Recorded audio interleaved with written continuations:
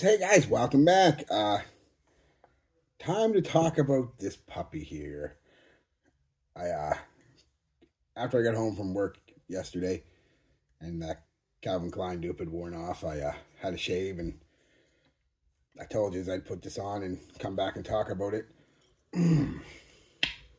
Man, nostalgia in a bottle, honestly. So this review is probably going to be full of nostalgia. Be a lot of talking, a lot of rambling.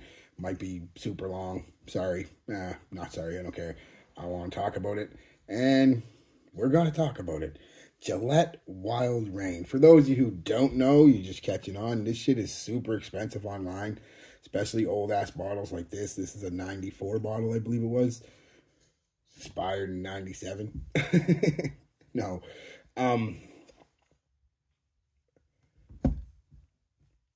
Yeah. Junior high prom. This, around that time, that junior high prom in summer, this and Cool Water Wave were my 2 cents, right? They really got me really into fragrances. They were my first two that I really bought multiple bottles of, you know what I mean?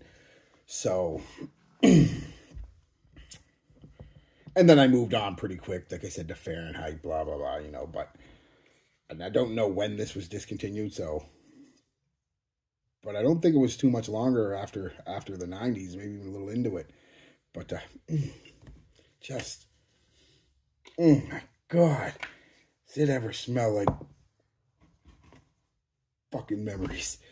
Wrote a bunch of shit down, so deal with it. I know some of you hate when people write stuff and you're reading, but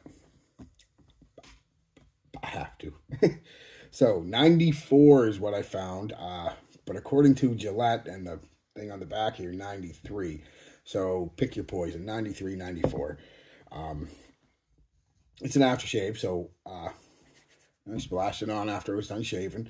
But I also put a little bit in one of these so I could spray my shirt. One of my empty little testers. And yeah, so that's how I applied it. Performance. Now, I don't know if it's because its stuff was stronger, you know, 30 years ago. God damn. Or if it's because it sat in somebody's dresser or closet or shelf or whatever for 30 years. But this performed, you know, for an aftershave adequately. Like, about 5 hours. And that's pretty good for an aftershave with you know, technically about 6.5 or 7, really, because it's a very light skin scent for a couple hours. You could get away with it. But honestly, about 5 hours. Projection, really good. An aftershave, really good for a solid, for 15, 20 minutes. It's almost beast. The alcohol is just pumping off, right? Pushing out the oils. And after that, for about a half hour, 40 minutes, it's about an arm's length in there. Then it comes in, gives you a soft bubble for a couple hours. Then it's a skin scent for an hour. Then it's gone. So, yeah. I loved every damn minute of it, too. Every damn minute of it. I reapplied after like 4.5, 5 hours. I reapplied it. And right before I went to bed. And just, I know I fell asleep with a smile on my face. It was, I love fragrances, but I love nostalgia fragrances even more. And this is super nostalgic for me. And I was so happy. As you can tell just from my voice and my actions, I'm super excited to own this. A couple people asked me to sell it to them. No, sorry, not going to happen. I don't care. I don't care if you offer me $1,000 for it. I'm keeping that sumbitch. It's mine, man. So anyway, let's get into the technicalities and stuff. Definitely. What do you get when you put this on? Right away, definitely you are hit with that classic perfumer alcohol from an aftershave. It is prominent, like in almost every aftershave, but it's only there for a couple minutes. Pretty soon you pick up on and I couldn't find any notes on this. I didn't look hard. I'm just going to give you what I smell and what I think it is. Could be 100% wrong, could be 100% right. Probably a mix of both. You pick up a nice clean green, like a soft pine, and definitely some eucalyptus. It definitely has that cooling aspect. But it's not mint. It's not peppermint. It's not spearmint. It's not menthol, but it's more menthol than, it's like a green menthol, so eucalyptus kind of vibe. Right behind that's this soapy, powdery, clean lavender with some soft spice. You pick up a little bit of cumin, a little bit of peppery wood, so I'm guessing cedar. And it's just, yeah. And that's all on top of a base of a musk, and believe it or not, vanilla. There's a very soft, very underlying vanilla sweetness. It never comes to the front. It's always in the background, but if it wasn't there, this wouldn't be the fragrance it is. It's really combining it all together with that soft vanilla sweetness. And it's a gorgeous scent. It's a gorgeous scent. It's definitely a green, spicy fougere, though, but not a barbershop. You know, this isn't a Zaro pour homme. Don't think of green as Zaro pour homme. You know, it's lacking a lot of the woods and the leathers and the heavier spices. It's just a fougere because of that lavender, and it's green because of the green aspects to it. So more like a fougere and the clean, powdery lavender and stuff. And there's an aquatic vibe to this. Not aquatic, more watery. Fresh water, not salty seawater, more of a fresh water, kind of like almost like there is an aspen, this fresh, clean, crisp, cool, watery vibe to it.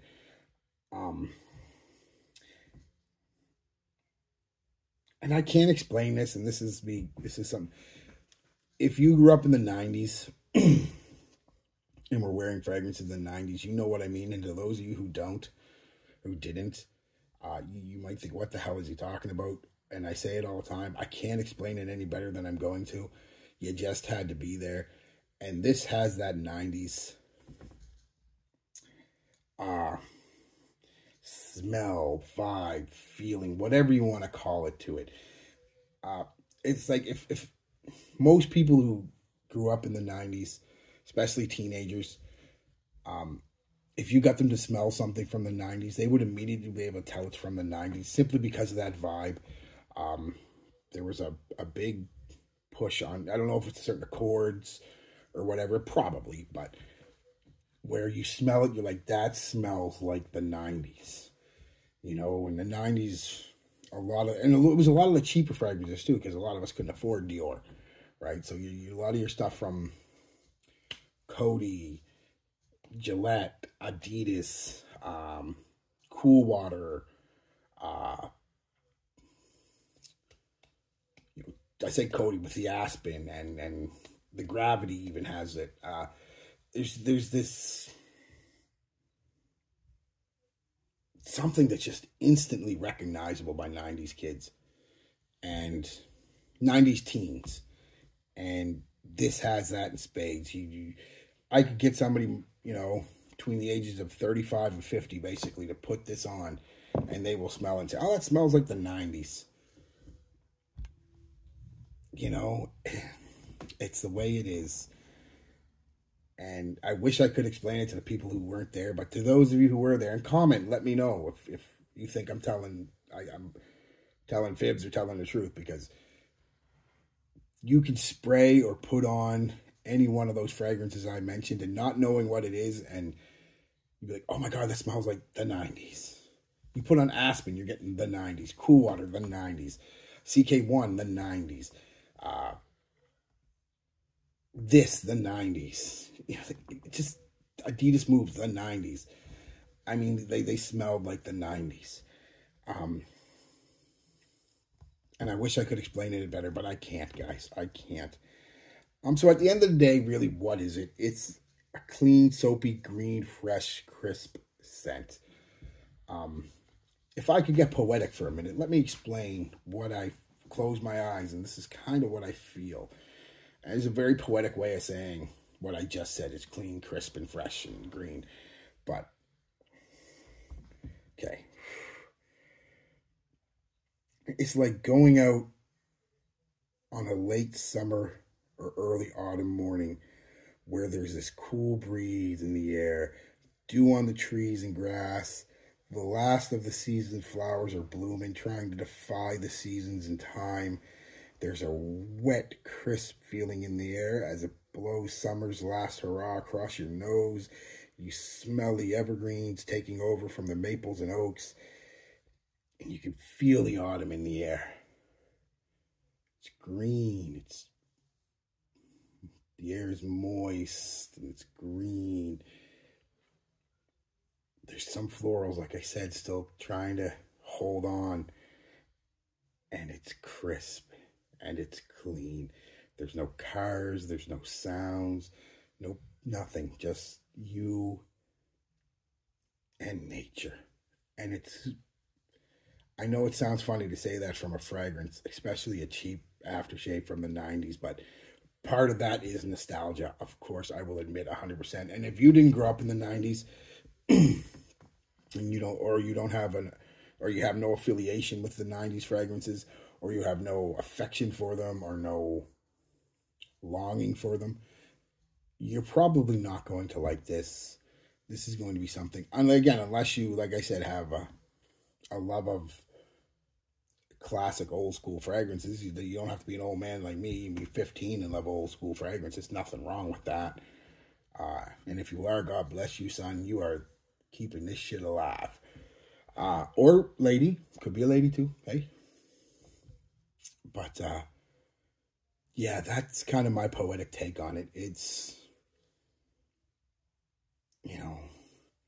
and I could give you memories of it, but they're all mixed together with Cool Wave and other things I wore. But I do remember putting this on, going to see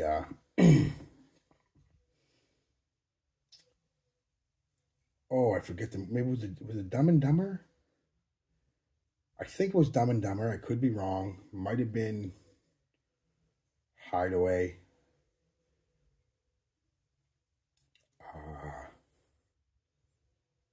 And it doesn't matter. We went and seen a movie with my girlfriend, my high school girlfriend at the time. And I remember putting this on. And when I went to pick her up, she goes, oh, I love the smell of when you just get out of the shower and you're just done shaving.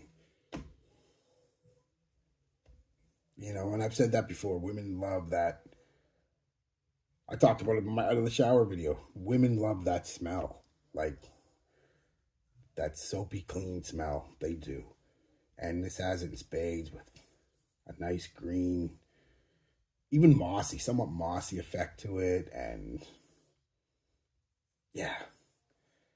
So I give it a try if you can, guys. Do not purchase a bottle for $80, $90, $100, $100, $200. I've seen it.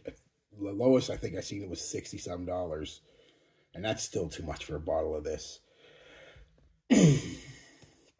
But if you get lucky and you come across somebody who owns it, give it a try. If you're able to pick it up at a thrift store, it does happen, like I did for $4 or $5, pick it up. I mean, even if you don't like it at that price, you can sell it for and make some coin, right? But just give it a try if you can. I wish everybody could try it. I wish I could magically have 1,000 bottles and give it all to you guys, but I can't. I'm not giving this one away. Sorry, not even decants. They're mine. I'll bite you for it.